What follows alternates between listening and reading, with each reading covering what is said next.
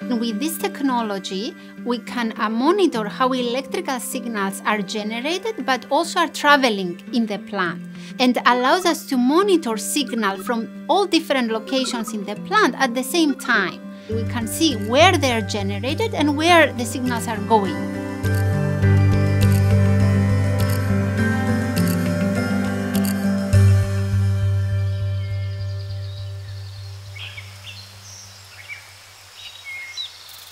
Life on Earth depends on plants. They are the primary source of food while they capture carbon dioxide and release oxygen into our atmosphere. But as climate change becomes more and more noticeable, we need to find ways to keep plants alive. Plants are sessile organisms. That means that they cannot move. So they need to adapt to their growth environment. And because of climate change, plants are subjected to different types of stresses. And this affects both their growth but also their productivity.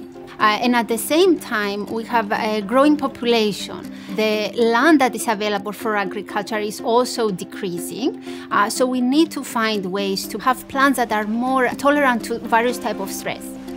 To learn more about how plants react to stress, Eleni Stavrinidou and her research team have developed bioelectronic technologies, which enables plants to communicate with us. So with bioelectronic technologies, what we want to do is to communicate with plants in a way that we can read out the plant processes, but also to give us a way to influence these processes. So we need to understand what is happening in the plant and then find ways to influence what is happening. Attaching electrode arrays to the plant enables you to read the electrical signals they carry, a technique that's been around for some time and is widely applied in animal studies, but not in plants. So far people have used only single electrodes to record the signals from plants. So that means that you record the signal only from one specific location. However, we developed a multi-electrode array. So these are devices that have many electrodes in different locations. And this allows you to record the signal at the same time. So in this way, you can see where the signal is generated and where it's traveling in the plant. And then by correlating this with other functions in the plant, you can understand what does this signal do. Look at this. This is a multi-electrode array, and we put this device on the plants and allows us to monitor the electrical signals in the plant. So this is a carnivorous plant, and this plant captures its prey by closing the trap. But the trap closes when you trigger the hairs that are inside in the trap. And then when you trigger the hair twice, the trap is closing. So with our electrodes, we can monitor the signal that is generated when we trigger the hair, but also how it propagates across the trap. The next step is to apply this technology in other plant species and study how electrical signals are correlated, not only with fast movement, but also with stress responses.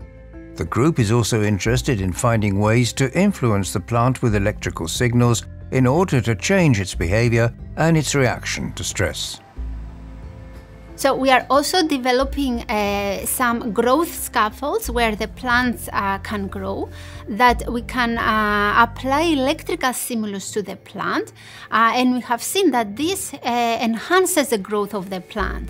We don't know exactly what is happening yet, but this is a very interesting phenomenon because maybe in the future it would allow us to use electrical stimulation to make the plants grow more efficiently. So here is our lab, and it's where we bring the bioelectronic devices and interface them with plants. So with these devices, we are able to deliver very locally various biomolecules. And this particular experiment that we are doing now, we can deliver a hormone that makes the pores of the leaves to close. And in this way, the plant is saving water, and it can give us information about the drought responses of the plant. So we monitor how these pores are closing. However, we can also monitor the overall temperature changes of the plant and then correlate them also with how open or how close the pores are.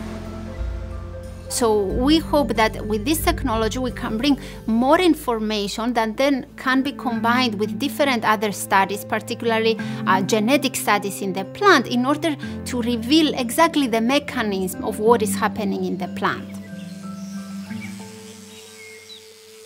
I think it will be amazing if with our research we can contribute even in a small way to this big problem of climate change, and particularly to cover the food demands of our planet.